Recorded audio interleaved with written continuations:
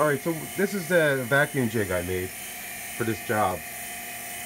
Basically I'm making this neck here. There's 3 positions here you can see.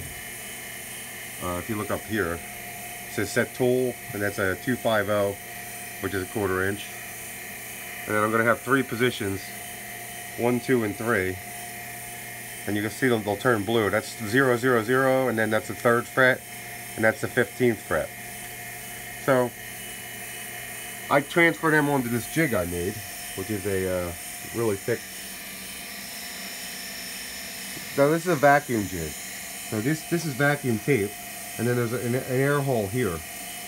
And what I do is I put the 3 positions. You got one that's at the 17th, and then the 7th fret, and then at the 3rd fret.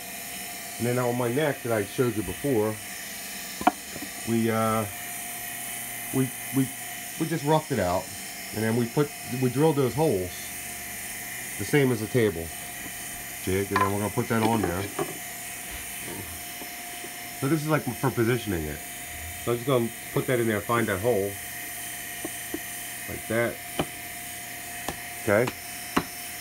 So now that's sitting there like that. But now we're gonna add the vacuum, which is this vacuum hose right here, which I have turned on.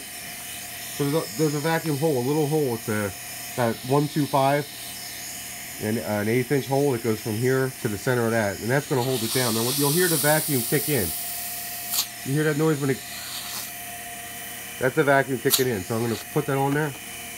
Now basically what that's doing is that's holding that down. It's like rock solid. It ain't going nowhere. And because I have those pins, the location's perfect, so it ain't going nowhere. The only other thing I'm going to do is I have a clamp up here.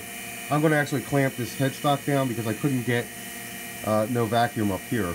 I could have in a different way. I would have had to make a double vacuum jig, but I didn't feel like it. But I'm just going to clamp it down and it'll be fine.